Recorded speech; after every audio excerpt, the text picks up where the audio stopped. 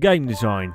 The combination of programming, art, and storytelling, all brought to life by a game engine. I think it's one of the best art forms out there, and for a really long time I've tried to make a game. But it's really difficult. Alright, let's put aside that it's really difficult to do and let's just make a game. This is Devlog 1.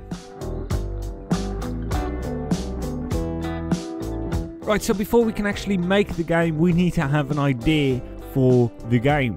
So I'll see you in a couple of hours and hopefully I've got something by then. Alright, so it's been a couple of hours, but we're here on my computer and I've actually come up with an idea. Not for the gameplay itself, but I've come up with an idea for the setting of the game. For where the game takes place. Right here. Or on a desktop. Or on a computer desktop. This might be absolutely genius.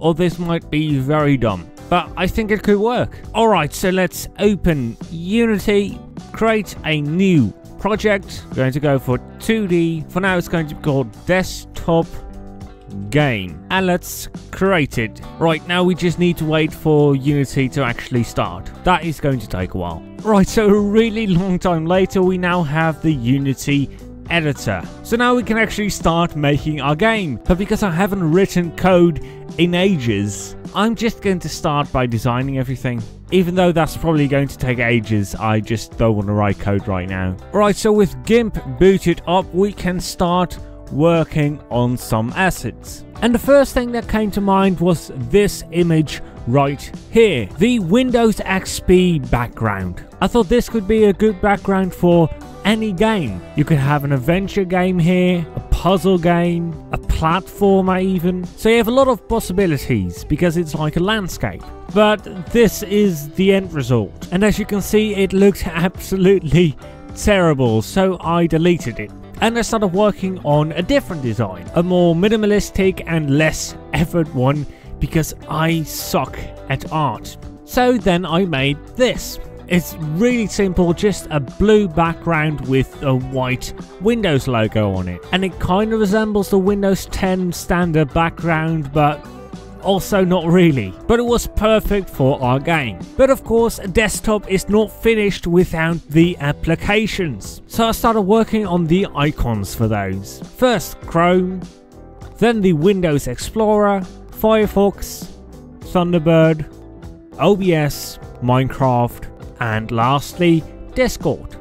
Alright, so I've got some basic assets done. We of course have the standard Windows background, the Chrome logo, the Windows Explorer logo, the Firefox logo, which I absolutely love. It just looks so cool. The Thunderbird logo, the OBS logo that probably turned out the worst, the Minecraft logo, which is in competition with the OBS logo of looking the worst, and finally the Discord logo, which doesn't look great, but it looks better than the OBS and Minecraft logos. And that is basically it. We've got all these lovely logos and they may not look good up close, but if you zoom out they look pretty awesome. Like I said, this one looks so good. So let's put them in Unity.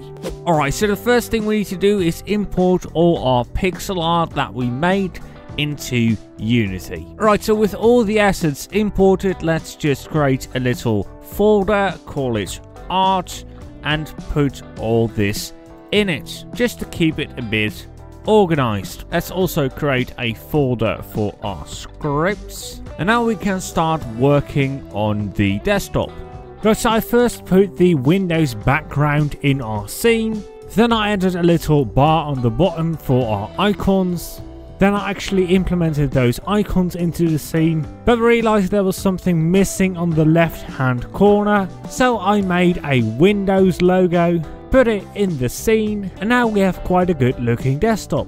Right, so we now have all the assets we created in our scene. We have the little Windows logo down here and all the other logos. And what we're now going to do, we're going to write some code to make sure that we can detect when the mouse goes over one of these logos. So let's get to it. Alright, so I've made a lot of progress. You can see now this actually looks like a desktop. The resolution is just very bad and the background is a bit worse, but it looks like a desktop. And the game is not actually playable. I've built the actual game and we can just start that up.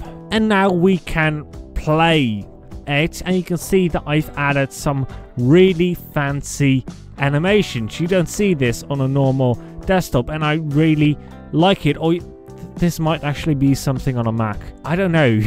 I've never owned a Mac. But this is very good news. But there is one thing wrong right now, and that is the cursor.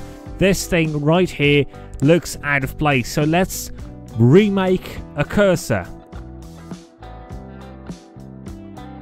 Right, so I finished making the cursor and it looks really good. It doesn't look out of place or weird at all. It just fits perfectly with everything.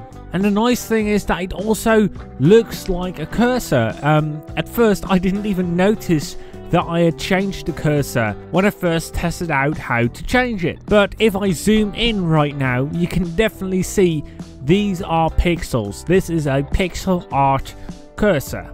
And because of everything like that, this just looks good. And this is actually where we're going to end for this devlog. Make sure to like this video if you liked it. Subscribe if you don't want to miss the next one, because I've got some crazy ideas for this game. And I will see you in the next video. Bye.